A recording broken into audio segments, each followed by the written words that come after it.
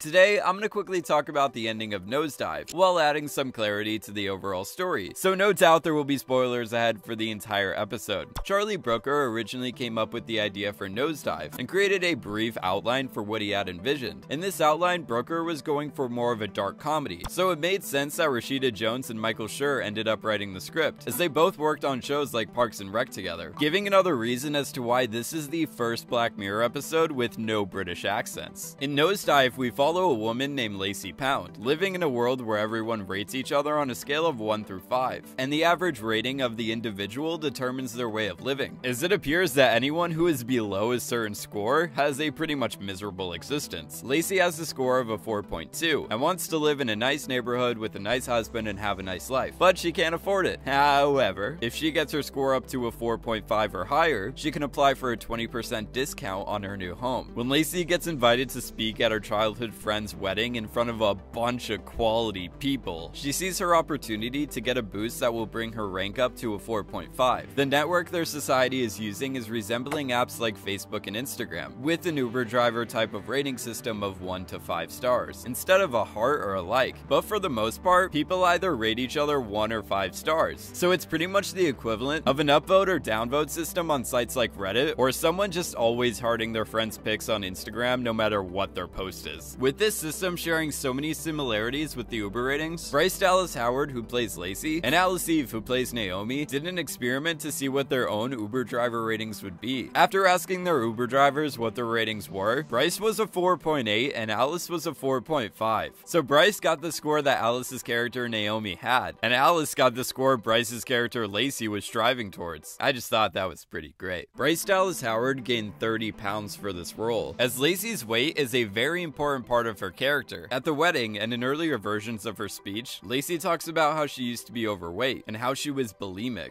Knowing that she used to weigh more, it makes sense that we see Lacey going out for jogs all the time, as she's always improving on herself. This is also hinting at the demand to have the perfect figure, something that most women and men who use social media are subjected to. Body shaming is a big part of the subtext in Nosedive. So like real world social media, in the world of Nosedive, there's a pressure of looking your best all the time, as you're constantly being shown others looking their best all the time, making you compare yourself to others constantly, which can take a toll on your emotional health and negatively affect how you determine your self-worth. Since they were young, Lacey had always aspired to be like Naomi, which caused her to struggle with an eating disorder. And during Lacey's speech in the end of the episode, she thanks Naomi for holding her hair back as she knelt vomiting in front of the toilet. Naomi didn't help Lacey recover from being bulimic. The only help she did was holding Lacey's hair back, which is pretty messed up as she was supporting her eating disorder. This pressure to have the perfect body was shown to us through the video calls in some very subtle and not so subtle ways. Like when Naomi and Lacey first start video chatting, Naomi's headroom is cut off, so the framing of her shot can show off a lot of her cleavage. Pretty much the top piece of her swimsuit is the main focus of the shot, which continues throughout the entire call as she just keeps that swimsuit in the frame no matter what, showing huge parallels to live streamers and the way a lot of selfies are taken. Then in the second video chat between the two of them, Naomi starts doing yoga workouts exactly like in the pictures we saw of her earlier in the episode, showing us that what is happening in the call is completely staged, as she purposefully had to hit the call button and then start posing. It's not like she was getting called in the middle of a workout. Then Naomi just makes the assumption for the size of the dress Lacey is gonna wear, as she gives her a size 4. And for those of you who don't know what a size 4 in women's is, a size 4 is an extra small, and pretty much the smallest you can get, something that Lacey was too insecure to say no to. Nosedive was the perfect name for the episode, as one poor rating caused her to do a nosedive, as she suffered from a snowball effect. For example, if Lacey didn't get in a fight with her brother, she wouldn't have been late for her ride, and then get a low rating for making her driver wait. And if she didn't give her brother a low rating, he wouldn't have retaliated with giving her a low rating as well. And if she didn't miss her first ride or get held up from giving her brother a low rating, she wouldn't have ran into the woman and receive a downvote for making that 4-8 spill a drink all over herself. And if Lacey wasn't annoying in the cab ride and didn't tip her driver with a 5-star rating, she wouldn't have received a 1 star from him. The things that kept her off the waiting list and made her miss the other flight. However, if Lacey just left the airport without yelling at anyone and not giving the airport stewardess any sass, she wouldn't have been given double damage. She would have gotten the right car and she could have still managed to make it to the wedding. And quick Side note, the incident at the airport caused Lacey's rating to be brought down to a 3.1, which means that Lacey would have never been able to get into the wedding after that, because to get into the area where the wedding was being held, there was a minimum entry of 3.8 with no exceptions. Anyway, this butterfly effect shows us the sheer lack of empathy that comes with this system, and how people can manipulate rankings for some enjoyment. When Lacey's coworker Chess splits up with his boyfriend Gordon, Lacey initially said poor Chess, but was told everyone chose Gordon's side, to which then she reluctantly replies with sure, obviously. We later see Chess get locked out of his work because he is a 2.4 and the doors won't open for anyone below a 2.5. This shows us that anyone can really just use the system for the greater good, as everyone can benefit from it, which is what her brother does with his gaming friends. We are even shown that you can make anonymous votes. So Lacey was very capable of giving Chess some votes to get back into the building, but it was fear of people seeing or knowing that she sided with an outcast who everyone else ganged up on, like a more personal version of the mob mentality from Hated in the Nation. Later, Lacey finds herself in the same situation. Her score got brought down from the cab driver, the spilt drink, and her brother, bringing her rank just below 4.2, not allowing her to get on a waiting list. The airport stewardess could have easily given her a 5-star rating. The people behind her could have given her an upvote as well. As proof that this was a possibility, we see the stewardess intentionally go out of her way to downvote Lacey after the situation was resolved, and she was being removed from the airport. Which, by the way, Michaela Cole, who plays the stewardess, also plays Shania in USS Callister. Nobody in their society really helps each other. This is just to further emphasize how much of a classist system it is, because in this world your score dictates your overall value as a human being, as we get a harsh example of Susan's husband Tom being a 4.3 and the hospital giving up his bed to a 4.4. Lacey ends up going down the same path as Chess. Chess offers her a smoothie when he's scared of getting a low rating from everyone, and then we see Lacey offering Bethany a croissant when she is scared of getting a low rating herself. The two scenes of Lacey being denied a flight and Chess being denied entry into his work mirror each other so well, as they subtly reference the capitalist society we have in America, which a common mindset of some of the wealthy in the United States is that the people who are struggling are only struggling because they deserve to. They can easily help the poor out, but don't, because the poor should just work harder or stop being poor, giving themselves validation to be greedy. And speaking of greed, something I found really interesting about the rating system is that the importance of your vote is determined by your rank, meaning the people who are 4.5s or higher will be able to upvote or downvote someone and significantly affect their score more than someone with a lower rating than them. Lacey surrounds herself with mid to low range folks and is told that she needs to expand on these circles, and that she has a ton of reciprocal 5 stars from service industry workers, but that apparently is not good enough, showing us that the system is rigged from the start, as the rich and anyone above something like a 4.7 can stay in their own closed off circles and keep their lifestyles by upvoting each other, while anyone with a less score cannot progress due to their inner and outer circles being mid to low range folks. So the poor can stay poor and the rich can stay rich. Out of all the Black Mirror episodes, this one was the hardest for me to make it through. Not because this episode did such a good job of making you cringe at Lacey's desperate attempts to seek approval and validation from everyone, but because I never related more to an episode of Black Mirror. I'm someone who really likes being a creator on YouTube, so the society Lacey lives in and a lot of the stuff she says makes me really dead inside. When talking about numbers and ratings, I compare myself to other YouTubers all the time, and I know so many other YouTubers out there like myself who really want to get to 100k, referring to the subscriber amount. And no doubt this feeling also applies to anything like getting followers on Facebook, Twitter, Instagram, MySpace, Twitch, and so on and so on. I've heard a lot of other creators say almost verbatim the same kind of stuff that Lacey was telling Susan, that she needs enough to just be content, and she just needs to play the numbers game, so that once she reaches a certain number, then she can be content and just relax. But this won't be and will never be the case. If you compare yourself to others, you'll never be content, because you will always think someone has more than you or has something that you don't have. A good example of this would be that Lacey's living situation is pretty good by today's standards, but she refers to it as a cave, and then she wants to upgrade to a place that is not too different but just a little nicer and way more expensive. This episode does a good job of showing that Lacey is addicted to momentary pleasure that comes with the app, much like how we get momentary pleasure from upvotes, likes, and hearts on other applications. She wants so badly for everyone to upvote her, and for the most part, people people like Naomi will sometimes rate a 4 and others will give like a 2, but Lacey is always giving out 5s. When she gets an upvote, she feels good for like a second, but then reverts back into the real world, where she is still stressed out and desperately wanting the next rating. In her world, which is just one big manifestation of the social media we have nowadays, when it's not about her appearance, it's about selling her a lifestyle that she thinks she wants but doesn't necessarily need. The pastel color scheme of the episode made everyone and everything look fake and plastic-like. Everything in their world is so clean and perfect, like a lot of Instagram photos and blogs, representing how artificial their world is in terms of social interaction, but also showing us how materialistic everyone is, and how this lifestyle is one big product being sold to them. Lacey's mindset is that she'll be okay if she buys a nice house that she can barely afford, to one day get a man in her life, all from hitting a certain number. But Naomi is a prime example that this goal of being content will never happen in this kind of lifestyle, as Naomi just wants Lacey to speak at her wedding because the authenticity of having a 4.2 speak worked really well for her in the simulation she was running. For Naomi, it was still about maintaining or improving on her ranking, even though she was above a 4.8, much higher than the rank Lacey was aiming for. This falls under the hedonic treadmill, which explores the idea that if you're someone who suddenly gains a higher income, it comes with higher expectations and establishes new wants and desires. So no matter what big event or major change happening to you, whether it's negative or positive, you'll always return back to the same stable level of happiness, explaining that the goal of being content is impossible to achieve. If you are relying on being permanently content once you've accomplished that one thing you were supposedly wanting to do, and there is no correlation between using social media and long-term happiness, since most popular social media sites and apps are designed like gambling machines, making you crave the next like, heart, upvote, or 5-star rating like Lacey. There is a red pill, blue pill reference in Nosedive,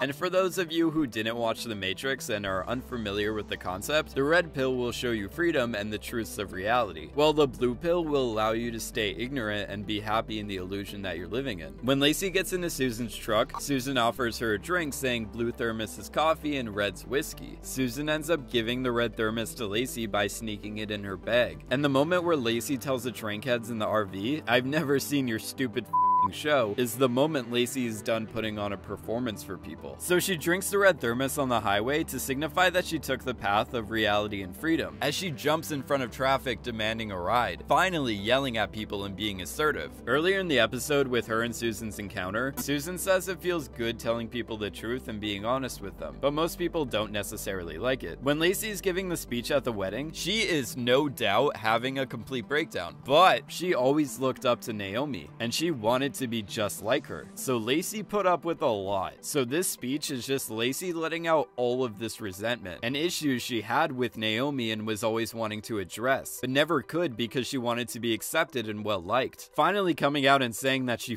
Greg, speaking the truth, as the delivery of her speech is as messy as she looks. When Lacey is screaming, "I love you, Nene," she is actually saying that she forgives her, because Lacey is finally able to rant about all of Naomi's wrongdoing, but because of this, she is able to move on, and chooses to remember the friend that talked to her when she was scared, and helped her make Mr. Regs. When talking about the inspiration for the episode Be Right Back, Charlie Brooker stated that when he was on social media sites like Twitter, he found himself being inauthentic on there, and it reminded him of writing columns for a newspaper. Most people, including myself, fall into the same trap of not being genuine and lacking all authenticity when talking to each other through a screen. The real-life encounters are so cringy in Nosedive, because their words sound like they're taken straight out of a conversation between two people always saying to each other, "Hey, we should catch up," or "We should hang out," and never actually get around to it because they don't mean what they're saying, and they don't necessarily care for the other person. Brooker also mentioned that he had to ration his Twitter usage, as it was the cause for a lot of his unhappiness. When Lacey is arguing with her brother over the need to live at Pelican Cove, he claims that they are fake smile jail cells. After the wedding, Lacey's rating becomes so low that it's basically non-existent. Instead of ending up in a fake smile prison cell with her virtual really good-looking husband, she ends up in a prison cell with a really good-looking man who physically exists in the prison cell across from her. Lacey couldn't have said it better herself, as she says, "In this world, we're all caught up in our own heads. It's easy to lose sight of what's real, what matters. matters. The kind of peaceful piano music that plays in the prison cell is the same kind of music we hear playing in the scene where she's watching everyone around her at the cafe. Instead of fake people on their devices in a setting of artificial peacefulness, she is looking at dust particles in the air, signifying the change of perspective and appreciation for an entirely different part of life. When looking at the dust particles, Lacey laughs, and it looks better than any laugh she was practicing in the mirror, because this one is genuine. She cries authentic tears, unlike the one she had when she was practicing for her speech. The prison has a gray color palette, lacking the pastel color scheme, an area free of the fake culture we've seen throughout the episode. Lacey sheds the last pastel colored piece of clothing, and the last connection to the artificial society she was trying so hard to be a part of. When Lacey takes the dress off to where she is just wearing her bra, it's the most of her body we see all episode. She is finally comfortable with herself to be revealing like Naomi, no longer ashamed of her body or weight. Lacey and the man in the cell next to her are now free to say whatever they want without consequence, showing us that these two people in their prison cells are more free than the rest of their world.